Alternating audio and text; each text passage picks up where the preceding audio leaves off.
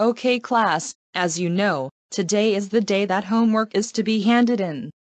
Now, whoever did their homework, please raise your hands. Amanda Bailey, I see that you're the only one who hasn't raised their hand, so I gather that you haven't done your homework. No, Miss Hamilton, but I have a good excuse as to why I haven't done it. Well, why don't you come up to the front of the class and tell everyone? I'm sure we would love to hear your excuse. Now Amanda, why didn't you do your homework? The reason I didn't do my homework is because I am pregnant. That is the most pathetic excuse I have ever heard. There is no way that you're pregnant. You're only 12 years old. Besides, even if you was pregnant, that won't stop you from doing your homework. Now tell me the truth. Why didn't you do your homework?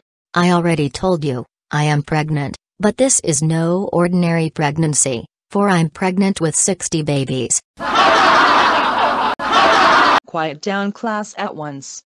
As for you Amanda, that has got to be the most pathetic excuse you have ever come up with. It's even more pathetic than the time you said your assignment got abducted by aliens. There is just no way that a human being could get pregnant with 60 babies. Well, I am, and the midwife says that I need to take it easy throughout the entire pregnancy, and that includes doing homework. Look, just stop lying, young lady. You are not pregnant at all. Even with one baby, you're just making excuses again. But I am pregnant. I am soon going to be the mother of 60 beautiful babies, and I'm going to buy a big mansion for me and my babies to live in, and I will be a great mother.